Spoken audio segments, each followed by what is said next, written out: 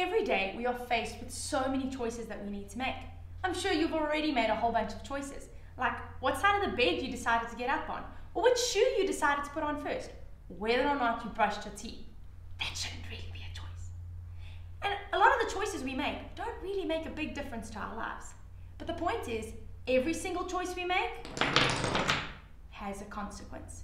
And so when Jesus was here on earth, he told a parable. That's a short story about the biggest and the most important choice we could ever make.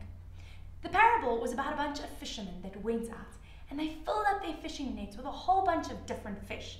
And when they got back to shore, they separated the fish into the good fish that they kept and into the bad fish that they threw away. But what did this parable mean? What was Jesus trying to tell us? Jesus was trying to tell us that every choice we make has a consequence.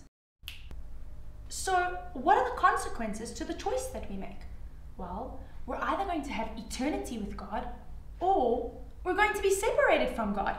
But I don't want to be separated from God. I want to make the right choice. How do I know if I've made the right choice? What if I make a mistake? What if I don't get it right? But we can be calm because when Jesus came to earth, he came and he explained it to us and he made it so simple for us. When Jesus came, he said, I am the way, the truth, and the life. And no one comes to the Father except through me. And so Jesus was telling us that when we choose him, we know that we will have eternity with him. And if we don't choose him, then we will be separated from him. But Jesus has made it so obvious. It is like neon signs pointing to him. You see, when we look at things like creation, we can see how amazing he is, how powerful he is, how he has authority over everything, and how he is telling us to choose him. When we hear the stories and the testimonies of what God has done in other people's lives, and we see how God takes care of us and the miracles that he does, he is telling us to choose him.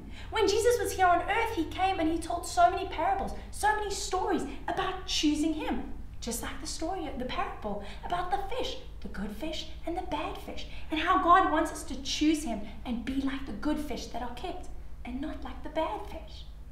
And even more than that, when Jesus came, he died on the cross for us because he wanted us to be forgiven of our sins. He wanted us to be made righteous so that we could spend eternity in heaven with him. And so it's really easy. It's just about choosing Jesus. Choosing to believe that he is God's son, choosing to believe that he was raised back to life, choosing his way instead of our own ways, choosing to do what he has asked us to do. It's so easy. And the choice is yours. So what choice will you make?